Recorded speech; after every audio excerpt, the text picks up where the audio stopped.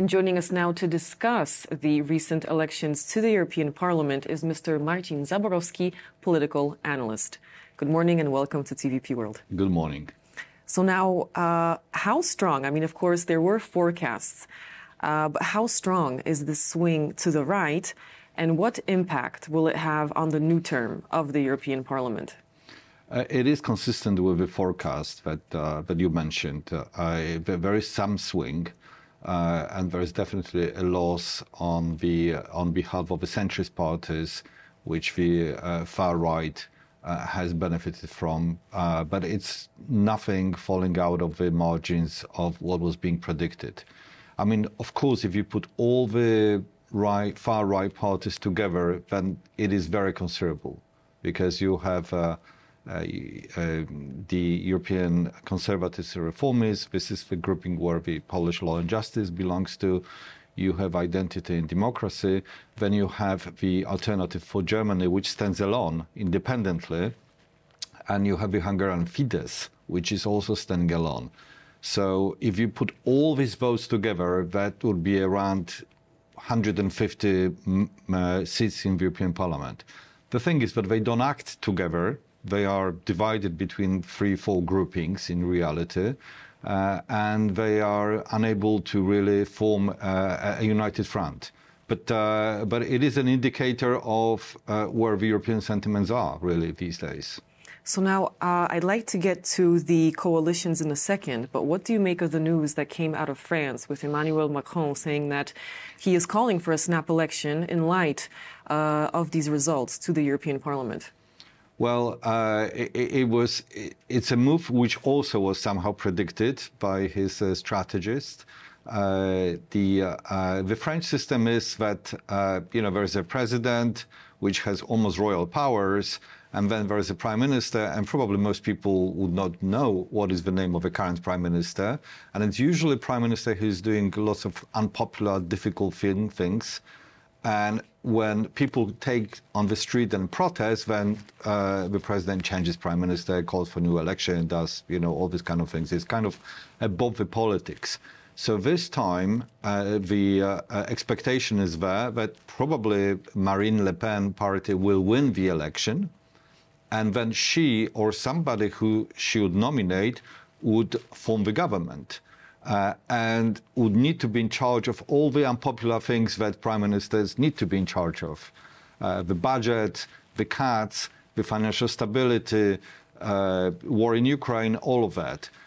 Marine Le Pen and his party need to take co-responsibility for managing that mess, actually, that France is, in which France finds itself at this point in time.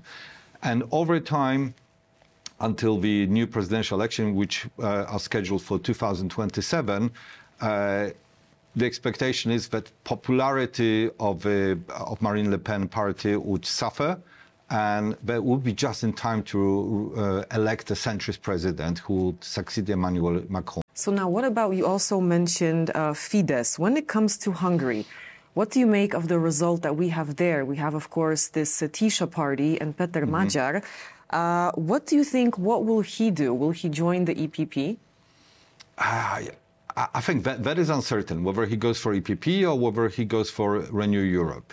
And I don't think it's actually that important, because, I mean, whichever of his groupings he will join, then he can still vote, not necessarily with the grouping. So it's of secondary importance. What, however, is absolutely amazing is that Hungary now has this party which only came out a few months back, which suddenly gets 30% of votes, which actually means that opposition, if that momentum is sustained, that means that Fidesz can be defeated in the next parliamentary election in 2026.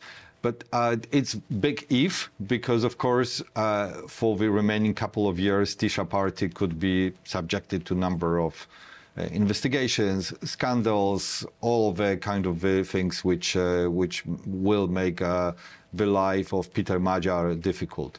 However, still, only a few months back, we had a picture in which Fidesz was scoring well above 50%. Opposition was disunited, absolutely with no chance to winning anything. And now Tisza looks like a potential winner. So now what do you think will be the future of Viktor Orban? Well, I mean, Viktor Orban has only got a bright future if he's prime minister. If he's not prime minister, then life will be pretty difficult for him, because it's clear that over the 14 years of him being in government, the country has been marred by a number of corruption scandals.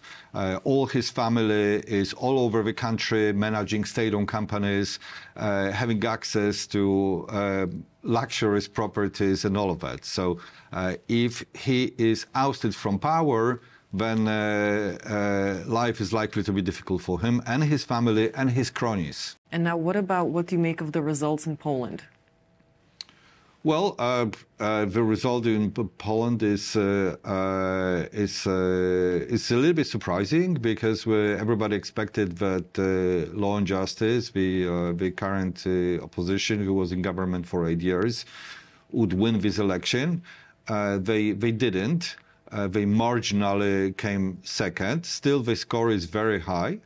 And if you look into the score, into the division of seats between Law and Justice, which belongs to the European Conservatives and Reformists, and you look in, and then you combine it with the votes of the far-right Confederacja, you see that country is really 50-50. The country is totally split. So you have the Civic Coalition, which is currently in power, led by Prime Minister Donald Tusk, and they done very well. They came first, but their coalition partners underperformed. So there is some kind of movement within the coalition, with the coalition partners losing out and the main coalition partner gaining. And you can see that what you have in the opposition is a very strong performance with far-right Confederacja.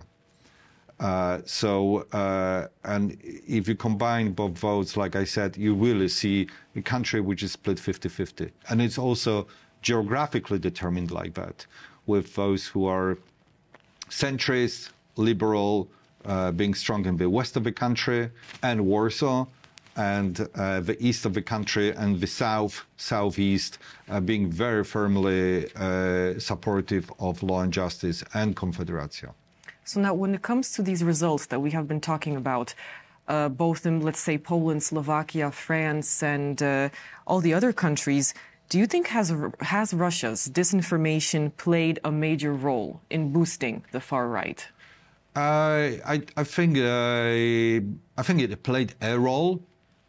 It definitely is super effective in France, in Italy. It's also definitely effective in places like Slovakia, which is super vulnerable. In Hungary, it's kind of not necessarily, because the prime minister himself is pro-Russian. Yeah, I would say that the disinformation is out there. It does play some role. I don't think it really is a decisive role, frankly.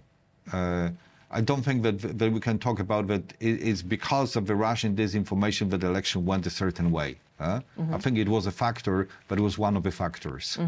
So what other factors would you say caused or, well, made these results happen? Well, what we see is the polarization. Polarization around the parties of, pro-European parties, being meaning the European People's Party and Socialists and Democrats. So these are the two parties which usually rule in the European Parliament. And then we have the growing far right, but very disunited. And what we have in the center, meaning the Green Party and the Renew Europe, losing massively. So it's the centrists which have lost out on this election more than anybody else. Renew Europe, this is a party where Emmanuel Macron's party belongs to, and this one lost about 22 votes, 22 seats in the parliament. So that's really massive, considering that it had only 70-something. So that's a really considerable drop. And the similar drop for the Green Party. The Green Party was strong in Germany, and obviously being in government affects its popularity in the country. And for a new Europe, I think it's mostly because of the unpopularity of Macron, who indeed is a deeply unpopular president at this point in time. Mm-hmm. Now, what about, you mentioned Italy, and I wanted to ask The Economist recently, they had a cover with, it was Ursula von der Leyen, Giorgia Meloni, and Marie Le Pen on the cover with the title Women Ruling in Europe. So now, what is the prospect of a Le Pen-Meloni EPP coalition? I think it's possible, at least tactically, on some voting. And I think it even may come out during the confirmation procedure for, to confirm von der Leyen as the president of the new commission.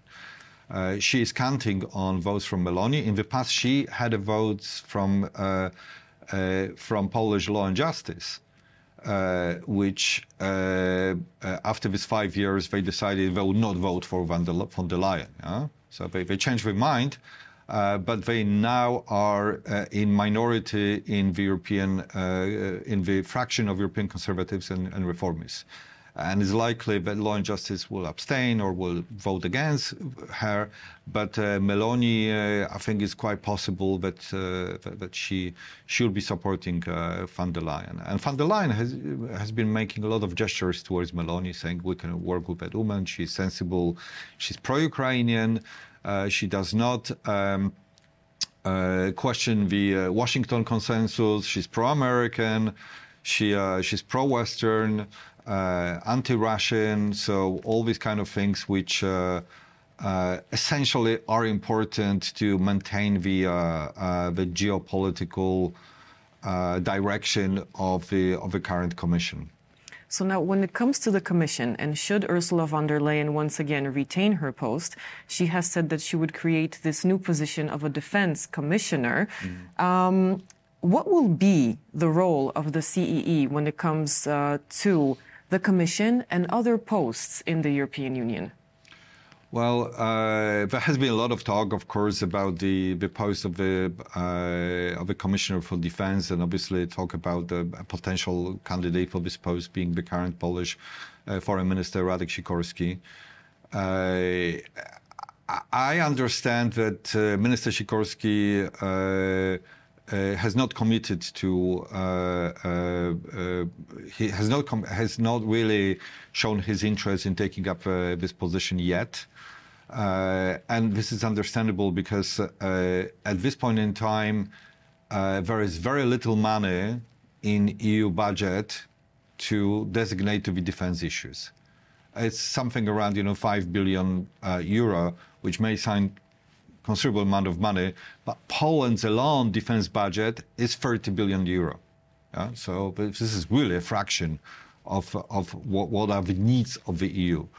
And bearing in mind that there is war going on in Ukraine, bearing in mind, situation in Gaza, we are in an extremely difficult situation.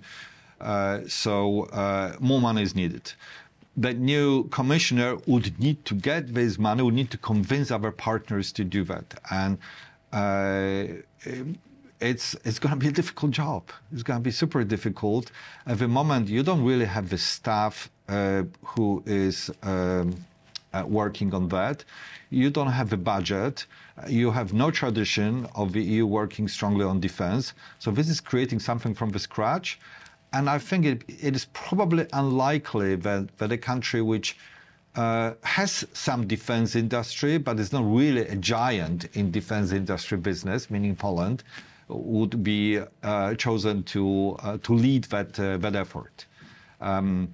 And I also think that the post of European Defense Commissioner would be really about European defense industry, rather than about geopolitics. So as such, it's perhaps a little bit less attractive for Minister Sikorski, but everything is open out there. And there are other interesting portfolios up for grabs, such as the High Representative for Foreign and Security Policy, and also the Vice President of the European Commission, with one leg in the commission, another leg in the council.